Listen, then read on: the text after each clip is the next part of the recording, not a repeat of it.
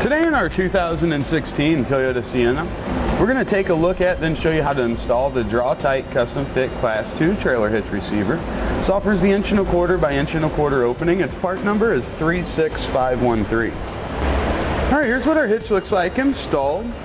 As you can see, our cross tube, it comes across, goes to our connection points right in the frame rails.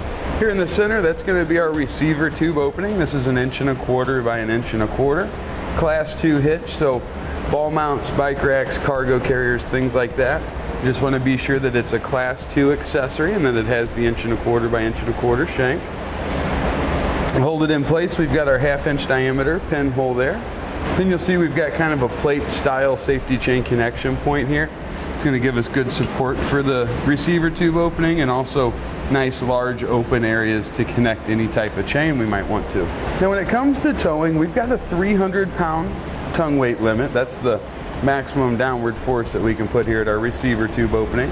And the hitch has a 3,500-pound gross trailer weight rating. That's going to be the total weight of our trailer and then anything that we were to load up on it. You do want to keep in mind that we should consult the owner's manual on the Sienna, see what its tow rating is, and we'll go off of whichever of those numbers are the lowest.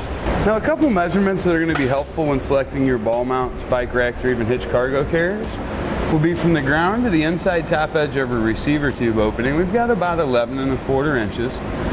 Then from the center of our hitch pinhole to the outermost edge of our bumper, it's about 4 1/4. Now if your vehicle is equipped with this panel underneath the backside, we're going to get that pulled down and out of the way. We'll be trimming it and putting it back in place, or you can just leave it off, whatever you want to do. Putting it back in place does give it a little bit cleaner look across the back though, but it is optional for you. You can see we've got some Phillips screws across the back here. We'll get these pulled out.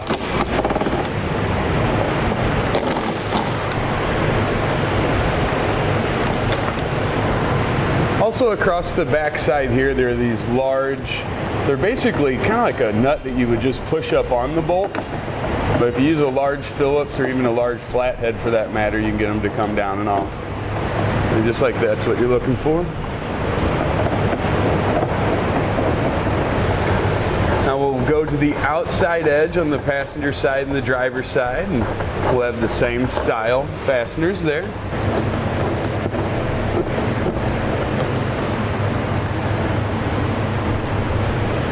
Got a couple push pin fasteners across this forward edge. For these, you're going to pull out the core and then the whole thing should come out like that. Now if your Sienna is equipped with the added on mud flaps here, we need to pull the little Phillips screw out of there. Just like that.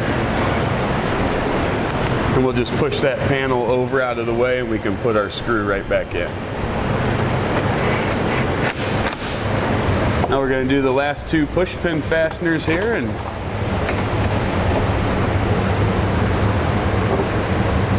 just work our panel out. All right, now for trimming out our panel, you can see we've got 1, 2, 3, 4. That's where those black Phillips screws were all the way. This is the very back edge towards the rear of the vehicle. These were the fasteners we had in the front. Basically, we want to retain the 4 holes and the 2 Phillips style push nuts. The 1 hole on the end here, it's all the way over on the driver's corner. This is going to be going away. So we'll come right in from that hole. You can see there's a corner edge right here. From that edge, we want to go kind of right back to that point.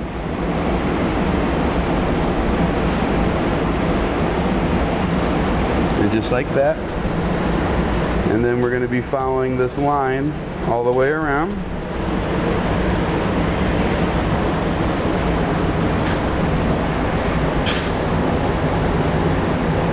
And then when we get over to this edge, be about 2 inches before the end. We're going to come down kind of just like that, right over to that corner. Now the material, you can see it's really flexible, so a razor knife's really all you're going to need to cut it.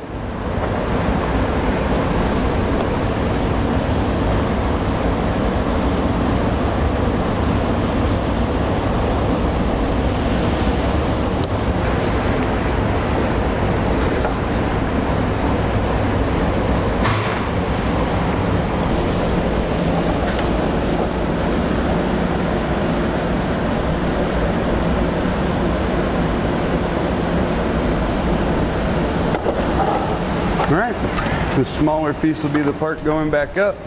A larger piece we can set aside or maybe use it as a sled.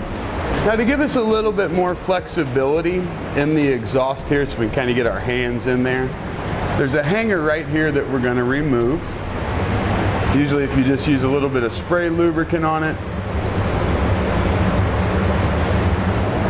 and then a big screwdriver or maybe a pry bar in behind it, it'll usually come off there for you.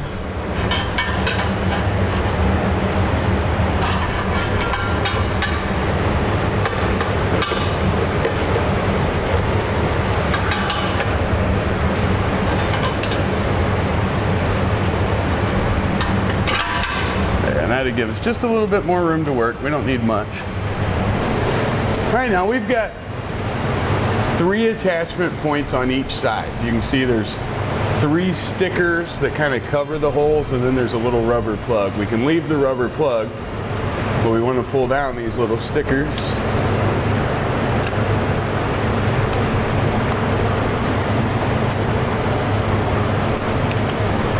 We'll do that here on the driver's side, and the exact same thing on our passenger side. We got the same attachment points on both.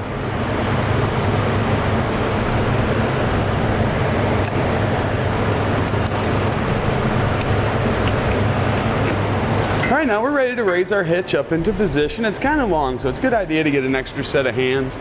We just want to align the holes that are in the hitch bracket with the holes we just cleared. We're going to be threading in the provided hardware. We want to make sure on our bolt that we put a locking washer, then a flat washer, and then we'll go right up and in.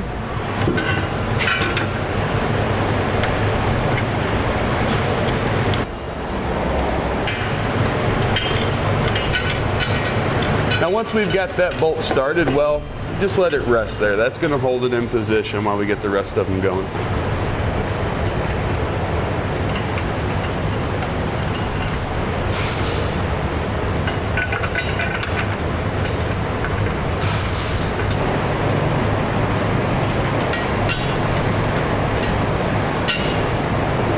We can take just a quick look. We want to make sure we've got our hitch centered on our vehicle, and then we'll snug those bolts down. Then we'll want to torque them to the appropriate torque specification that we'll find in our instructions.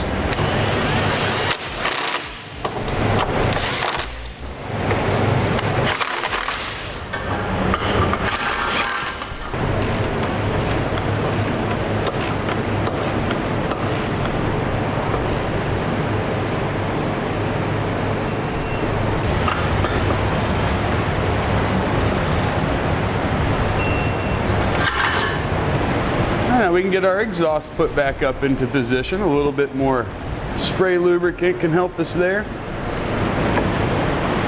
Just gonna slide on, pretty easy. Now let's get that cover put back on the rear. See our 2 push nuts there, we just kind of slide it over. We want this lip to go over the bumper there. And just get these aligned. Push them up and on.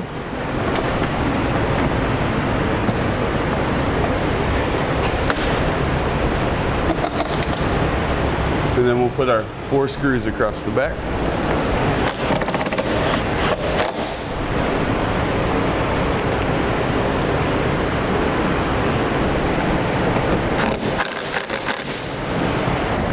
With our panel replaced, that's going to complete our installation of the Draw-Tite Custom Fit Class 2 Trailer Hitch Receiver, part number 36513 on our 2016 Toyota Sienna.